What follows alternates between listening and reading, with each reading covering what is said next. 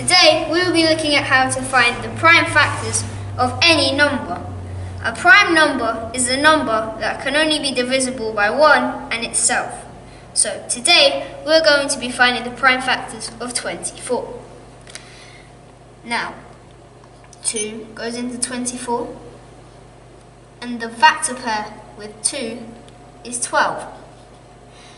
2 is divisible by 1 and itself, and only by 1 and itself, so it's prime. But 12, on the other hand, can be divisible by both 4 and 3. 3 is a prime number. However, 4